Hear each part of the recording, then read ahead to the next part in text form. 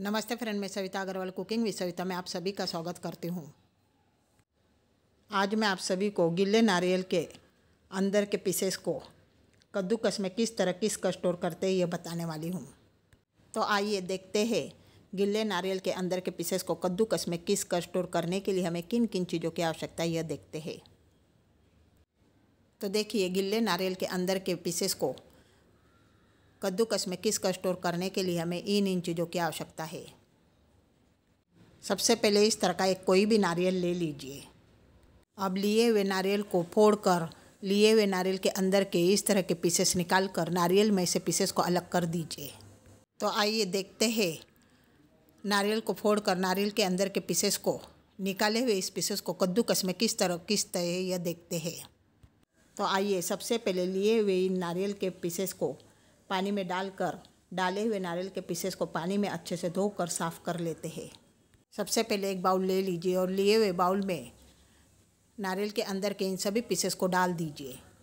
लिए हुए बाउल में लिए हुए नारियल के अंदर के पीसेस को डालने के बाद बाउल में डाले हुए इन नारियल के पीसेस में आवश्यकता अनुसार पानी डाल दीजिए। बाउल में डाले हुए नारियल के पीसेस में आवश्यकता अनुसार पानी डालने के बाद पानी डाले हुए इस नारियल के पीसेस को पानी में इस तरह अच्छे से धोकर साफ़ कर लीजिए। तो देखिए, पानी में डाले हुए नारियल के पीसेस को पानी में इस तरह अच्छे से धोकर साफ़ कर लिया है। अब पानी में से धोकर साफ़ किए हुए इस नारियल के पीसेस को एक नैपकिन लेकर नैपकिन पर डालकर नैपकिन की सहायता से नारियल के इन सभी पानी में से निकाले हुए पीसेस को नैपकिन से अच्छे से साफ़ कर तैयार कर लीजिए। तो देखिए, इस तरह पानी में डाले हुए नारियल के सभी पीसेस को पानी में से निकाल कर नैपकिन पर डालकर नैपकिन से अच्छे से साफ़ कर तैयार कर लिया है। तो आइए अब साफ़ किए हुए नारियल के सभी पीसेस को कद्दूकस की सहायता से किस तरह कर स्टोर करते हैं यह देखते हैं। अब एक कद्दूकस ले लीजिए।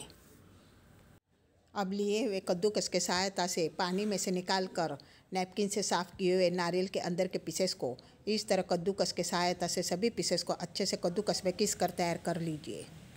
अगर आपने मेरे कुकिंग विद सविता इस चैनल को सब्सक्राइब नहीं किया तो सब्सक्राइब ज़रूर कीजिए और पास ही में दिए हुए बेल आइकन को प्रेस कीजिए, जिससे मेरी नई वीडियोस की नोटिफिकेशन आपको मिलती रहेगी। तो देखिए, इस तरह सभी नारियल के लिए हुए पीसेस को कद्दूकस की सहायता से किस कर तैयार कर लीजिए।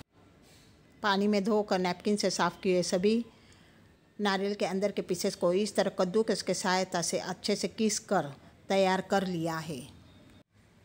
नारियल के अंदर के पीसेस को पानी में धोकर नैपकिन से साफ़ कर कद्दूकस की सहायता से किस कर स्टोर करने के इस तरीके के रेसिपी के वीडियो को आप अपने फैमिली और फ्रेंड्स के साथ फेसबुक और व्हाट्सएप पर ज़्यादा से ज़्यादा लाइक और शेयर कीजिए, जिससे मेरे इस चैनल को आगे बढ़ाने में आपका सपोर्ट मिलेगा।